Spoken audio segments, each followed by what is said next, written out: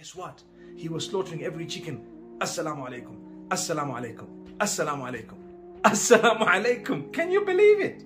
That's not halal. He's supposed to have said Bismillah, Allahu Akbar, in the name of Allah, and Allah is the greatest. You don't just go around saying Salam alaikum and eating your food. Assalamu alaikum, brothers and sisters. I hope you are well. Words can impact us very deeply. Positive talk can boost us, perhaps change the day, and deep down can impact our lives as well. Mufti Menk, a man who needs no introduction, is the most prominent, prolific faith-based Islamic motivational speaker.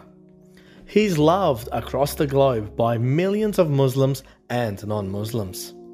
Mufti Menk is the 8th of 9 children. His father Musa Menk is an imam in a masjid in Zimbabwe.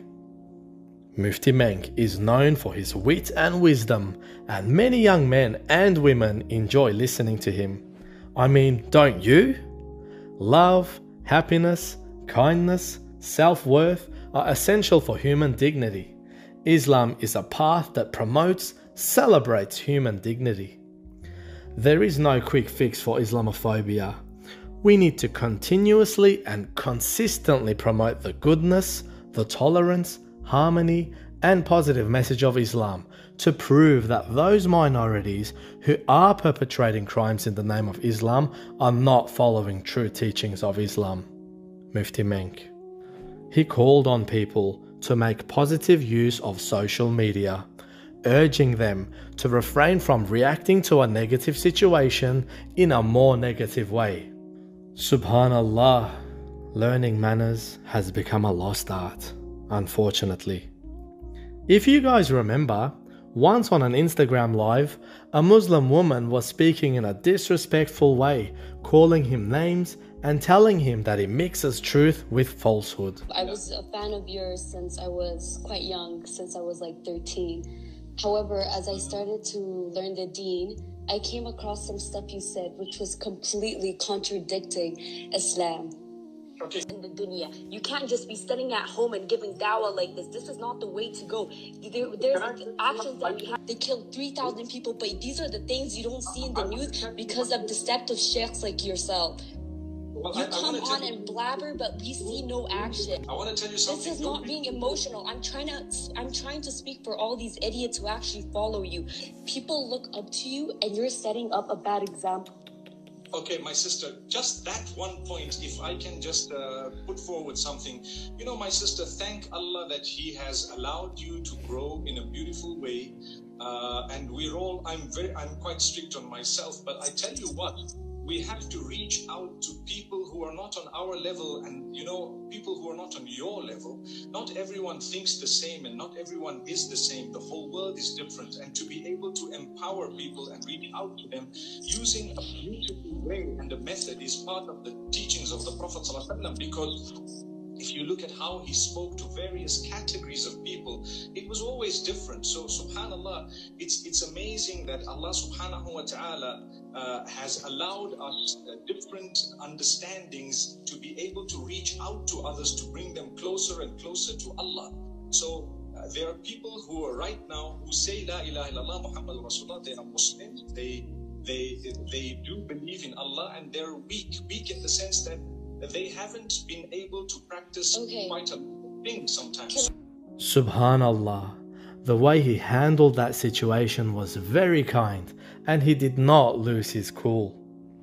It's easy to lose your cool, and as we are young, we think it's better to teach a bitter lesson. But it takes greater self-control and courage to have patience and promote peace, especially when people are hitting out at you verbally. Even the non-practicing folk looks up to people like Mufti Menk. Subhanallah. On his social media platforms, every day there's a daily dose of motivational quotes.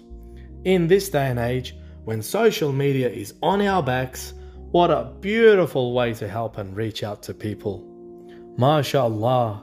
Mufti Menk talks about clean fun, like picnicking with children, spending time with family, mountain climbing, biking, and also skydiving. Take your kids out, inshallah, go somewhere, spend the time with them, the day, go picnicking. We do skydiving, mashallah. This is clean fun. People wonder, why on earth did you go skydiving? Well, I'm talking about it today, and that's what I'm telling you. And you know, the alternatives for our children, what are they? It may not be something as difficult as a skydive, but it will be something that will keep them occupied. They have something to talk about, you know, really.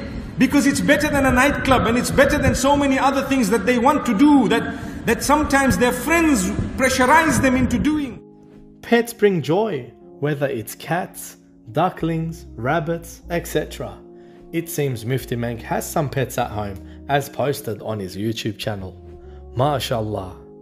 Reaching out to the creation of Allah brings more love and kindness. Kindness is a mark of our faith, brothers and sisters. Something important is focusing on common heritage, where some of us instantly jump to differences. May Allah subhanahu wa ta'ala unite us. Ameen. In the words of Mufti Menk, we need people of different faiths and sects to come to an understanding. We don't need different sects to come together in terms of giving up their ideologies. We have to come to an understanding that what I believe is correct, and I will remain with it, and others have the right to remain with what they believe is correct. Subhanallah. Brothers and sisters, Allah has honored all the children of Adam. We should come together as human beings, and we all need the same motivations.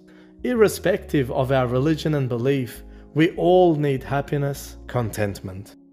I would end by quoting, "Perhaps the purest and deepest form of love is having someone praying and supplicating for you without you even knowing." Mufti Menk. May Allah bless Mufti and grant him with goodness and happiness. Ameen. That's it for today, guys. I hope you liked the video. Tell us in the comment section, what is something you learned from Sheikh Mufti Menk? We would like to hear from you. Please hit the thumbs up button, subscribe to the channel, and share this video to your friends and family. Until next time, Assalamu alaikum. May Allah guide us, may Allah strengthen us. My brothers, my sisters, I plead with you to become more conscious of the way you use your tongue.